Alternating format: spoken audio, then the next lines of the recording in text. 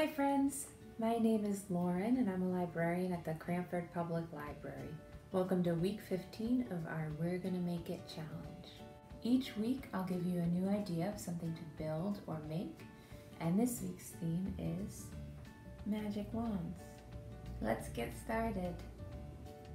I'm going to be working with a stick, but this is a great project because it works with anything you can find in nature, like this beautiful shell that my niece made for me. I've also gathered some embroidery floss, paints, paintbrushes, a little bit of water, some glue, and a pair of scissors. I did a little trial run of my paints to make sure that they show up the way I want. I'm using acrylic paints, but I'm sure that a lot of other kinds of paint would work. Now we're ready to paint our stick.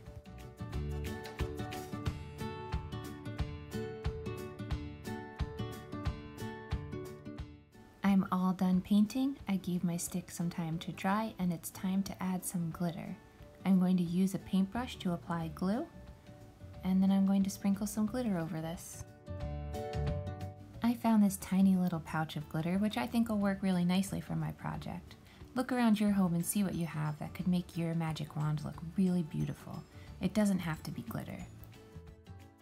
I'm going to add glitter to some of these other ends.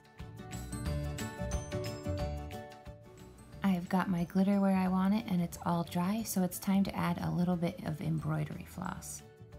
I'm adding a little bit of glue where I'd like my embroidery floss to start. That way I know it'll stay put. I thought this nice bright orange string would make a really good handle on my wand.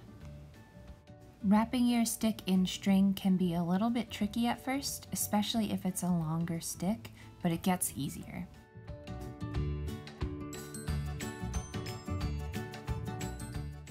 When your embroidery floss looks the way you'd like it, tie a little knot. Use a little bit of glue to adhere the end of your string to the stick. And that's it. I'm done. A little bit of string, a little bit of paint, and I have this fabulous magic wand.